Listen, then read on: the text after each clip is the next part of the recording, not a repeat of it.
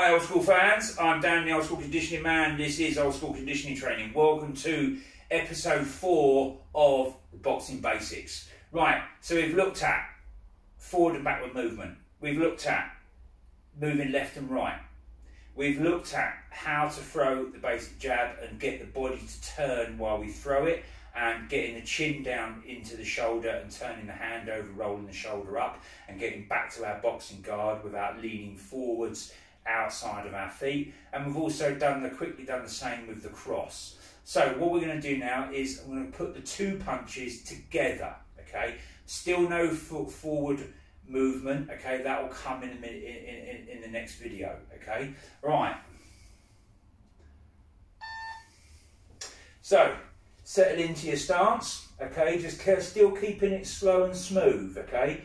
All right, slow is smooth, smooth becomes fast, okay? So jab, keeping it in a straight line, and then as you retract the left hand, two, there, okay? Screw down hard through the floor, okay? Just drop into it an inch, all right? Chin down into the shoulder, and then back into your stance.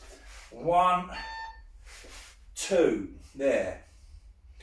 Alright, I'll do it from another angle, okay? Alright, I'll do it from this angle so you can see a little bit differently. Okay, jab, cross, there, okay? You can see I've turned all the way through it, my chin is down into my shoulder, and then back. Alright, 1, 2, there. Alright, I'm screwing down through the ball of my back foot. Back. Okay, so I'll turn back this way. All right, 1, 2, there. And back, settle back into your guard. Jab, cross, and back. Right, now, we're going to start going a little bit faster, okay? Now, do not lock your arms out when you're doing this because you're not hitting anything, all right? And don't punch too hard, because if you start throwing full power punches and full speed punches and locking your elbows out when you're not hitting anything, okay, you're going to get hyperextension and injuries in your elbows, okay? Very painful. So just keep your arms slightly off lock, okay? And jab, cross, there. Okay, settle there, and then back, so you learn not to overbalance. Jab, cross, there. Okay, and then back. All right. Jab, cross, keeping the chin and jawline down into the rolled up shoulder on each punch, looking straight down the hand, and then back, okay? Jab, cross, okay, and then back. All right, jab, cross, and back, jab, cross, and back,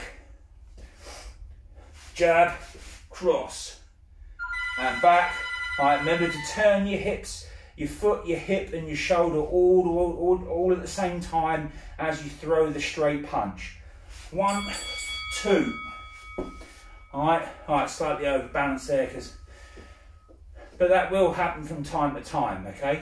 All right, so jab, cross, and then back, jab, cross, and back.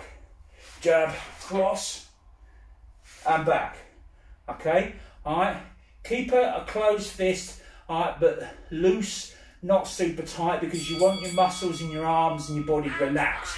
Loose muscles are faster and stronger. If you're trying to tense up all the time, okay, you're going to be slow and it's going to be jagged, all right, and it's going to be easy to see coming. Right. Okay, right. So take it a little bit slower than what we've done here, all right, because I've got a lot to pack in a series of short videos, okay? So take your time with it, okay? All right, don't be in a rush, get it right, make sure you're not overbalancing, make sure you're coming back to the stance, your head's looking in the same way as what your punch is going, not looking off in any other direction, okay? You're getting the hip rotation, the shoulder rotation, and the rotation of the foot on the side that you're punching on, okay? So you're getting maximum transmission of your body weight down that punching line and energy into the target, okay?